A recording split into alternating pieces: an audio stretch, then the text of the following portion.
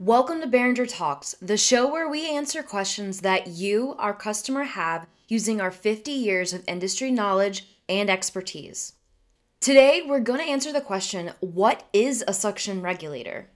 A suction regulator is a medical device that converts the high-pressure vacuum supplied by the hospital's central vacuum system to a safe level for use on a patient.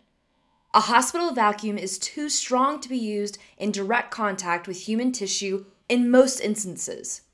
A suction or vacuum regulator reduces high vacuum pressure to an appropriate and safe pressure through a pressure limiting mechanism. The pressure limiting mechanism typically employs a spring and atmospheric reference to limit suction pressure and should not be confused with a simple valve such as a sink faucet. Adjust the pressure limiting mechanism to provide the desired level of suction pressure. These mechanisms are adjustable by varying the tension in the spring and utilizing the atmospheric reference to limit suction to the desired level.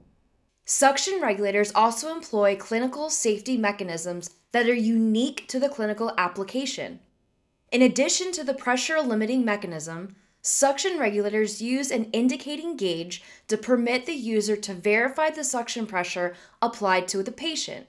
Some applications require more unique safety mechanisms. For example, when performing nasogastric drainage, an intermitting action where suction is alternately applied and then vented serves to protect the stomach mucosal lining and promote more effective fluid removal.